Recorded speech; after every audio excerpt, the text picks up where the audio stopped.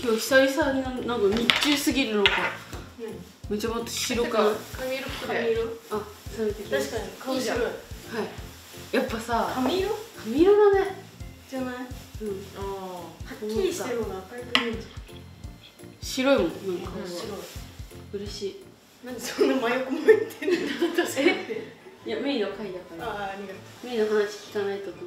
やっぱ人の話聞くときは人の目見て。大事。大事だから。エアも態度悪いよ。ちゃんとメイの話聞くよ。メイの顔見ない。メイが今話する。そしてうちら今日もうなんかドスッピンだから。そうやな。任せて。エアの爪が短くなってる。あ、本当だ。短くした。可愛いしかも。大一緒。回転界隈だ。ちょっとなんか短く変なしすぎた。いや、元の長さがこれだった。ああ、自分の自分。そう。ちょっとなんか変な感じ。でも慣れる。慣れるよ、すぐ慣れるかな。ね、ポコこれ何なんだよな。乳酸菌。で、ポ乳コ飲む。酸菌ウォーター。ポコ。これ。今日さ、エアポコにめっちゃ無視されてる。そう。ポコ。瞬間からずっと。すっぴんだから誰だかわからないでしょ。言っていいだと思う。ね、飲む。いる？はい。飲みたい？あ、これ？これは？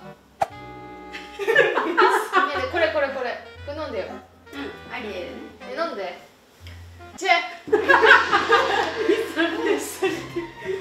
うわ、マジお菓子だ。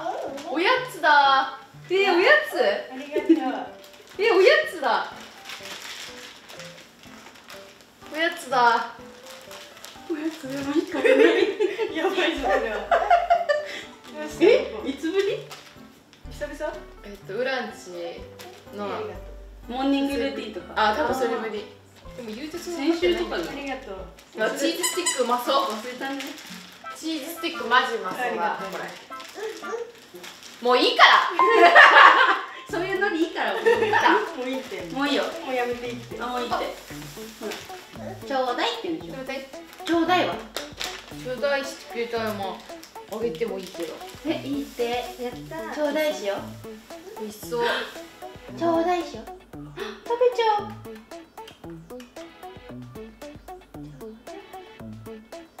どうも。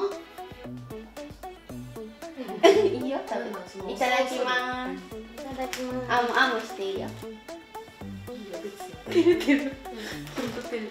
まあ、うちあと2本持ってるんだけどね。ガチでするの寂しい。寂しいとか言うね。てかさ、来るときさ、またうんち落ちてたよね。あれ違うよ、カエルだった。うちなんかプーンってなってるなと思って、で避けたの、ベビーカーで来たからね。こうやって見たらこうなってるカエル。カエルだった。うんちかと思った。気づかなかったよ。カエルだった。なんか虫飛んでてきた。あ、そう。態度でか。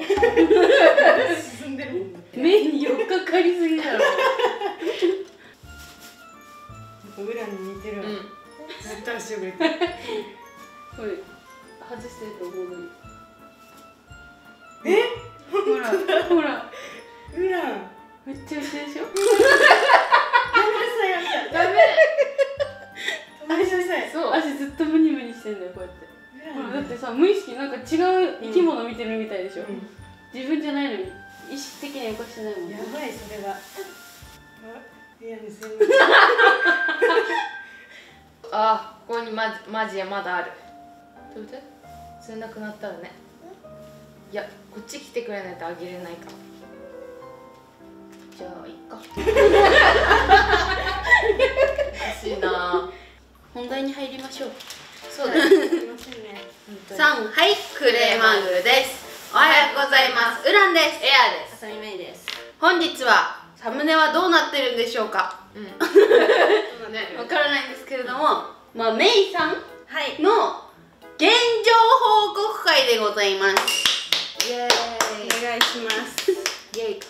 エアさんが耳のね、お話をしたかのように、メイさんは矯正をやってたんですけれども、最終段階に入ったということで、詳しく食べれることも増えてきたじゃん。食べれるものもさ、通常に戻ってきたりとかして、ドーナツの動画、メイちゃんってこんなに食べるんだみたいな、意外と食べるんだみたいな。やっぱさ、今までは食べれるけどその矯正とかけで食べれない機会が多かったから、それを見てびっくりしてる人が多かったの。だって約1年ぐらいさ、その食べれない時期があったから、本当になんかさ、3人で食べてても流動食みたいなドロッドロのものばっか食べてたりしてて、久々に固形物をあんなに食べてんのを見てからみんなびっくりしちゃって。そうだよ。だからなんか久々にどのぐらいまで進んでとか、今どういう状況なのかを皆さんに言っとこうと思って、そしたらみんなも安心するし、っ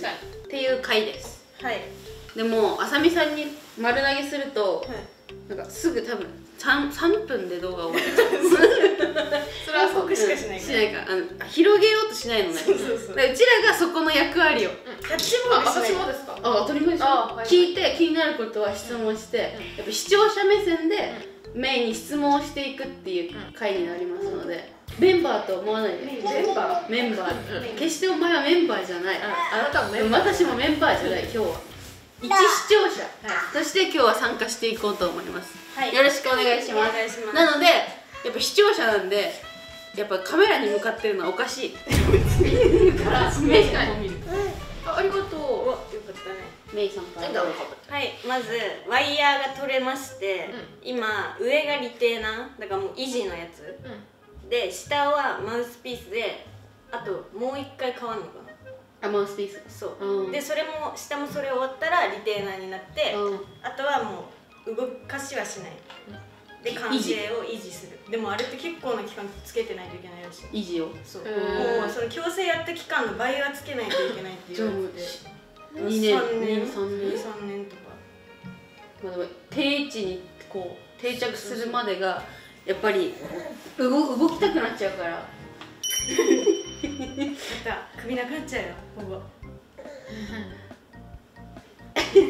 エアにハマってきたっぽい。ハマってきた、よかった。っていう感じでございます。そうなの。最近の食生活としては、最近はでもそのリテーナーはついてるから、まあ面倒くさいは面倒くさいよね。食べる時は絶対外す。外して、そのなんかメイはプラのコップに洗浄液みたいなの入れてつけとくんだけど、それをやんないといけないから、もう面倒くさいは面倒くさいから、間食とかあんましてないかも。あ、もうその 3食なら3食、2食なら2食、ちょいちょい食べはしない。でも矯正期間で親知らずさ全部抜いたのね。だからもう4本ない。いいな。あと3本。うちも3本。でもさ、生えてないの今。生えては見えてないんだ。でもあの時は抜かなくていいっていうか、別に今抜く必要はないかな。でも今後出てくる可能性がある派だったから、じゃあ先に抜いててもその後痛くなる、この期間が短くなるだけだから、抜いてこっかっていう感じで抜いたっていう感じだから。じゃあフルでちゃんと揃ってきてる。だからこれさ、でも抜いてなかったらまた動くかもしれないってことだよね。そうそうそう。だってさ、痛くなってまたそこで抜いたら完成してるのにまたこう後ろにずれたりする。なんかあんまり上の歯が歯並び悪いって思ってなかったの。でも写真で見返すと結構変わってるかも。なんかメイの歯ってこうなってた、内側に。そうそうそう。ああ、なるほどね。なんか別に並び的には悪くない。でも下はめっちゃもうこんなだったから、前はなんか写真で見返すと、ああ変わったなって思う。いや、もう矯正やっぱいや絶対無理だよ。まあでもワイヤーだったらまあいける、無理とかないから、もうずっとつけられるしかないから。マウスピースは多分やめちゃう人が多いから、途中で面倒くさくなって。ワイヤーはさ取れないじゃん自分で。確かに。でもめっちゃ痛いっていうか、傷つく、口の中が。うわ最悪。もうこんな円だらけになっちゃうしね。そう、裏側でやってたから、ベロ。そう、ベロが血だらけ。外側は外側で多分痛いっぽいんだけど、でも多分外側もやってたんだよね、ちっちゃい時は。ワイヤーで。それをやめちゃったからもう一回やる羽目になったから、マジ今やってる人はちゃんと最後までリテーナーまでしっかりやってください。お金かけてもらってるしね。そしてちっちゃい時の方が全然安くて、多分ちっちゃい時やったのと今回やったので値段ね5倍、5、6倍違う。時間もかかるし動きにくいっていうのもあるし、全然ちっちゃい時にやった方がいい。でもエア今裏側矯正したら死んじゃうかも。味もわかんないし、ベロ傷つきまくってご飯食えねえし、ストレスで死んじゃう。どうぞ。慣れってすごいね。びっくりしながらうちの結構しゃべり。お腹にいる時は聞いてるから。確かに。ポコ通ります。ポコ通ります。チャプチェ食べた？ウランが送ってくれたの。あ、そうなの？あ、いいね、それ。感動した。それはもう食べれるじゃんと思って。そう。てか新横浜行きたいんだよ。それで思ったけど。チュロスも食べたいし。出たこいつチュロス。寒くね？この家キンキンすぎる。そりゃ寒いだろお前。だって18度だよ。バカじゃないの？そりゃ寒いに決まってんじゃん。来たね。裏のさ、この服装の時期。これいやずっとじゃん。シルエット毎日。昨日の夜さ寝れなくて。ウランが？なんか詰まってる感覚になる時ない？首らへんとかも詰まってる感覚で、もうパンパンなの頭が。でも頭が痛いっていうよりかはなんか後頭部がパンパンみたいな。枕を使っても違和感だし、うつ伏せでも苦しいしみたいな。で寝れなくて朝方5時ぐらいにもう寝れないってもうなんか吐きをしだしてうちが。で朝日くんがホットタオルとかいっぱいやってくれて、一応ロキソニンも飲んでしたら5時ね。それパッて目開けたら12時半だった。すごい気づいたんですか？そうだからその痛くて寝れないストレスが多分5時間ぐらい、昨日の夜中寝かしつけしてなんかやって多分寝ようって思ってからがそれずっとそれだったから、なくなった瞬間のその一気に寝た感じ、めっちゃすっきりして。何だったの？今全然そんな感じなくてすごい好き。この首も合わせなかったの。これもうこれが限界。硬直でここもこうやってさ、なんか流したらこう流れんじゃないかっていうぐらいこうパンパンに腫れてる感覚ね。こうやって触っても別に腫れてはないんだけど、あやばいどうしようみたいな。でこうドドドドってやるやつあるじゃん。マッサージ機とかやったり背中やってもらったりこうやって背中ささってもらったりしてるけど全然無理で。でロキソニンで多分痛みがなくなったからそのまま寝たの。無理した。初めて寝れなくて発見した。寝れない怖いね。怖いね。暴れて。それでも起きなかったよ。うち暴れて。ね、ママ暴れても起きなかったよね。ここ TikTok で大客すぎるってバカにされた。ガチ。ね。バカにされたの？そしたら赤ちゃん大体こんなですよってみんな言って。ひどい。みんなそうだってよかったね。大丈夫。でもパパが大客だからまあ入れるもあるかも。気にしないで。大客すぎる。大客すぎるってTikTok 回ってきた。何でバズってるの？大客でバズってる。可愛くない？可愛い。全然ストロー使えない時期から買ってて。あ、そうなの？可愛いと思って。めっちゃポコカラーだし、これ500入るのね。だから1日もこれ1本絶対飲もうねって感じ。昨日さ、マロ幼稚園に迎えに行ったの。そしたらさ、他のワンちゃんの飼い主さんたちが3人くらいいて、目がついたらなんかみんな「マロちゃん」みたいな感じでマロにめっちゃ可愛がってくれてて、目がついた時ね。思った？怒った。やだそんな飼い主。でも多分メイが知らないだけで結構マロがちっちゃい時から見てたっぽくて、でも本当大きくなりましたねみたいな感じで言われたから。ママ友みたいな。リアル幼稚園じゃん。マロ大人気だったよね。そう。可愛い。でマロもめっちゃ媚び売ってた。そうそう。尻尾ない尻尾振って振り回して超媚び売り。可愛い。幼稚園いいね。でマロは最近覚えた芸は鈴。チーンってやつ鳴らすやつ。すごい。昨日さエアがくれたおやつさあげる時にさ、ちゃんとさ選ばせるってこと？あ、まだ今鳴らすところだけやってんだけど。すごい。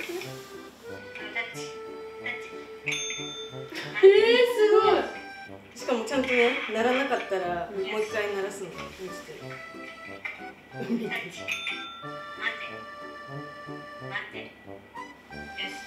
すごい。好きだよね動画。すごい。マジすごい。今これ覚えさせてんの。すなわちメイ大好きってやり始めるでしょ。やらせたい。いいな。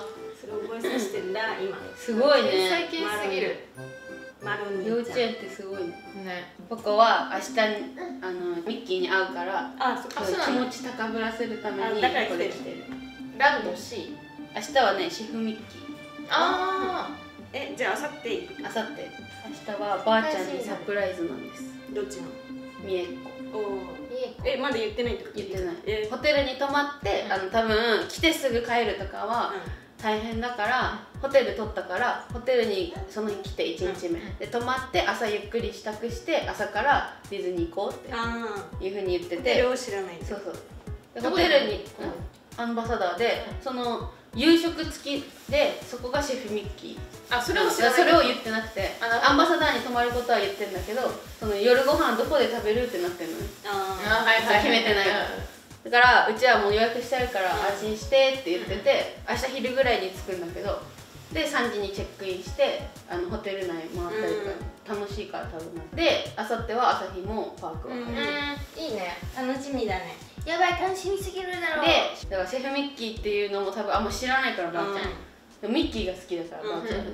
だから行ってご飯食べてる間にミッキーが来る。でゴールデンウィークにうち行ったのね。その時にバースデーのタオル買ってきたから、それをばあちゃんにやっとくとおめでとうってやってくれるから。すごい。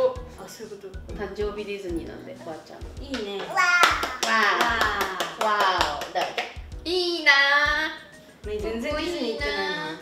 パパ何乗ろうね。半年ぐらい行ってない。トイストーリーホテルの時だ。ね、絶対ラプンツェル乗ろう。ね、うちラプンツェルで行くけど何で行く？ティンカーベル。どうしよう。でも結構割とトイストーリーホテルで満足しちゃいそう。じゃあトイストーリー、そうだよ、トイストーリーの前に行くから。前か。だからどっちも2種類楽しめるから、まずティンカーベルで行く。じゃあ緑ね、服装。いや違う、ウッディで行く。関係ない。ボーイス。メイは？アナ？何のエリアなのそれは？新エリアはラプンツェル、ピーターパン、アナ雪。楽しみ。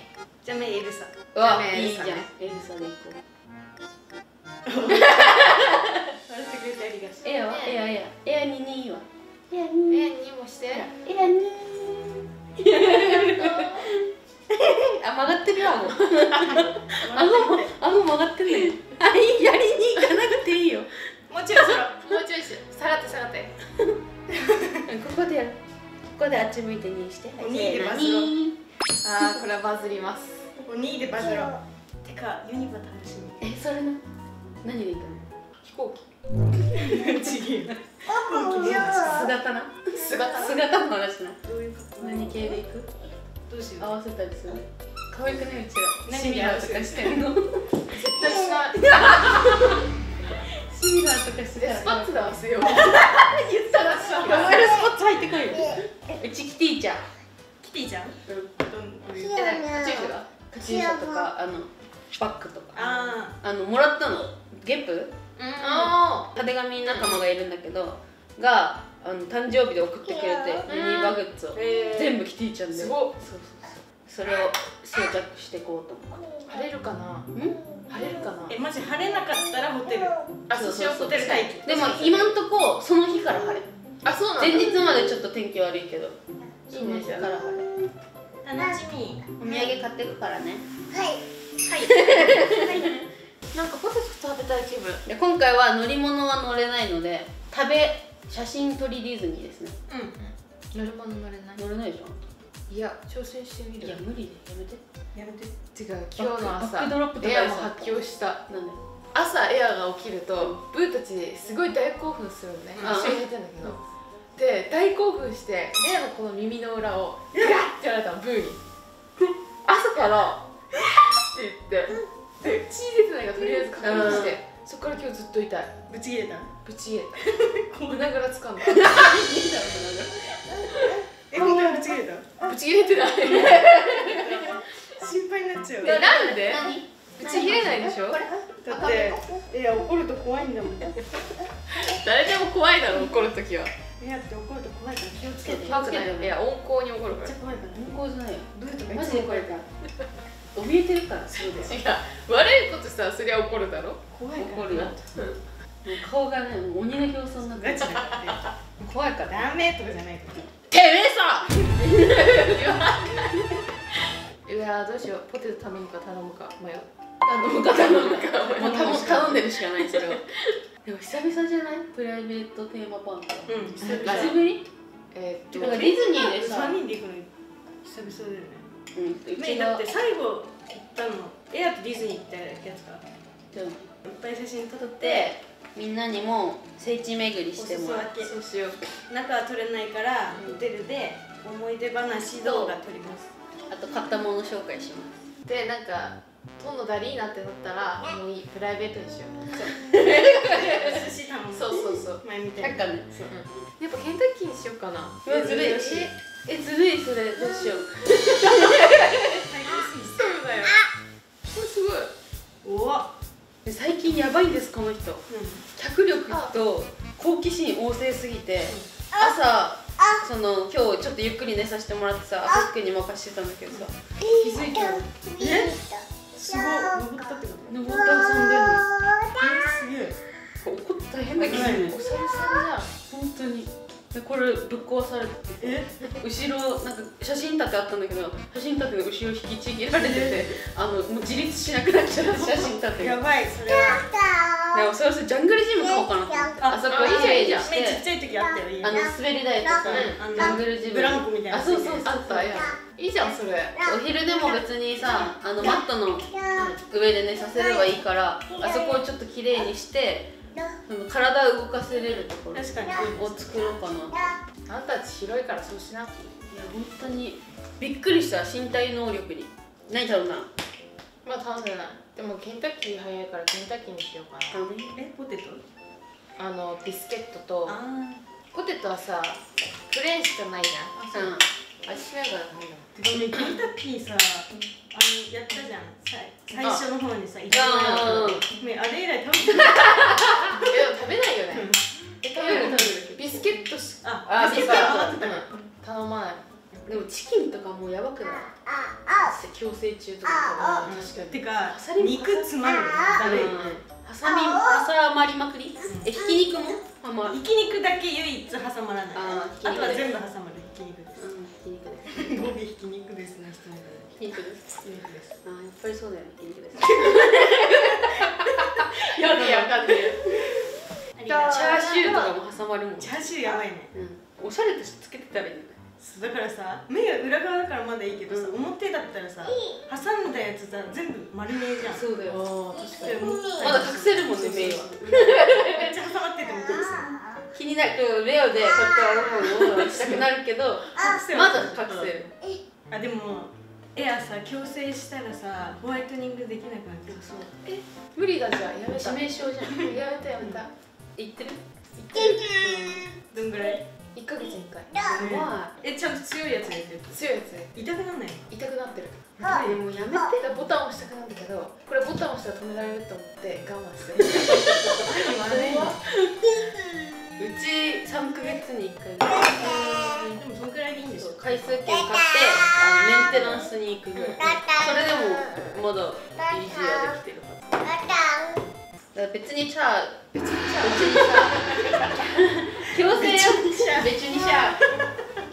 してても食べようと思えば食べれるんでしょ。うんじゃねえ。お前やってるな。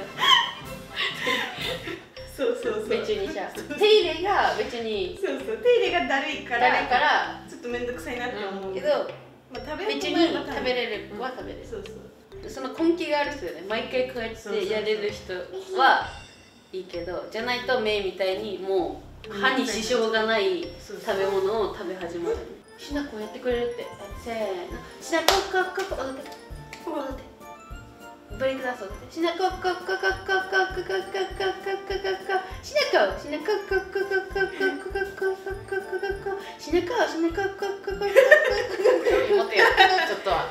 こエアちゃん。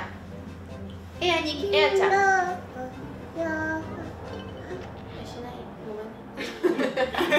そういう時もある。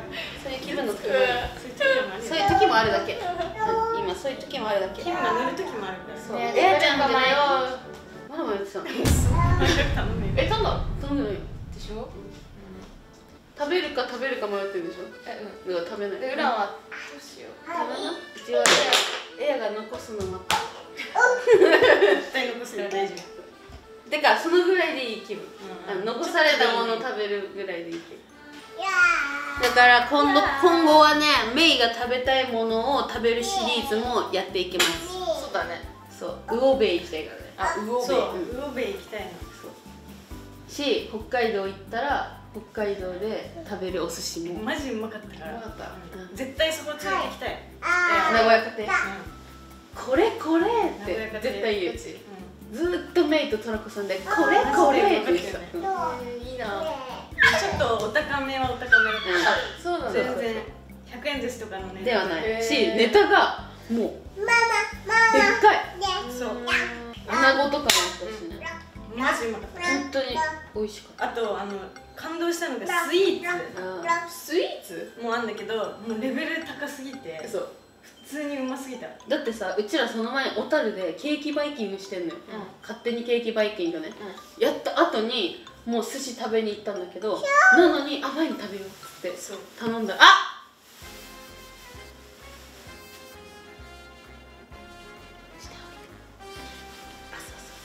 りがとうありがとうありがとう。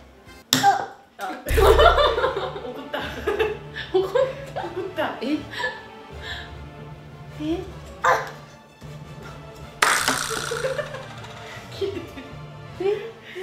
ポコブチギレ。ママたちが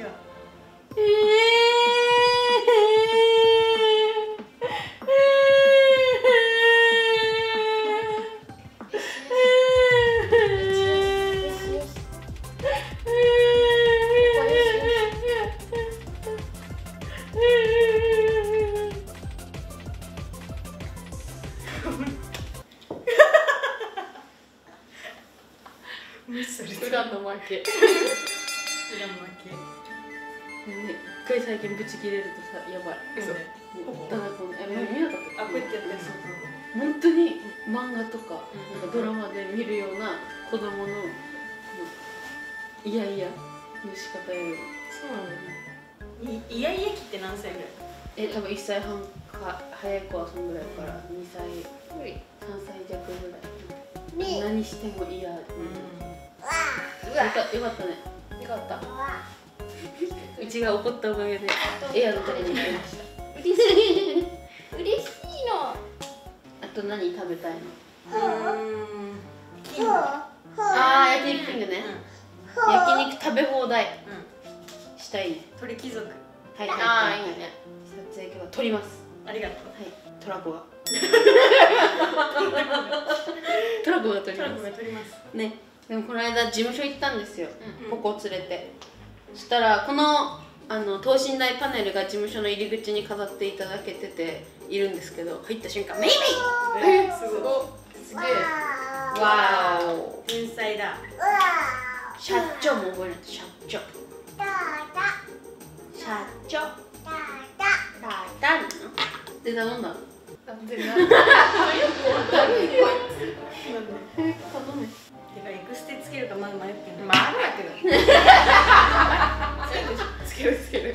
てかもう家にいないし、まあ確かにちょっとバタバタしすぎてエクステつけたところで楽しめるかなっていう。なるほどね。でちょっと迷ってる。家に帰ってきたらすぐお風呂だし。どんぐらいロングにする？胸ぐらいでも可愛いと思うけど。これぐらい？ミディアムぐらい。あ、本当？確かこれぐらいも見てみたい。扱いやすいし、ロングだしぐらいがいい。うちぐらいおっぱい食べれるか。じゃあ期間限定ロングもしかしたら見れるかもしれないんですけど、こちらの方は SNS でお楽しみください。動画は撮るけど多分本数的にはそんなにないので出てくるのは少ないけど、可愛い映像、画像は SNS に出ますので、ぜひ2人の SNS チェックお願いします。お願いします。裏のもお願いします。UraNの SNS はこんな感じです。こんな感じ。そしてめいめいの矯正もまだ完全には終わってないので、定期的にこういう現状報告会をして、今やってる子たちとかこれからやろうとしてる子たちが頑張ろうって思えるのにしてもらえたらいいです。めいめいも頑張ったしっていうと思いますので、今しんどいなって思ってる人はめいちゃんも同じ思いしてたんだ、でもめいちゃんもう終わったんだっていう気持ちで残りの矯正期間頑張ってほしいなって思います。頑張ってください。頑張れ。それではまた次回の動画でお会いしましょう。バイバーイ。バイバイ。バイバイして。バイバ以上です。イ。さようなら。さよなら。ありがとうございました。めいめい、たくさんおいしいもの食べようね。早くスポンジボブのカフェも行きたいよね。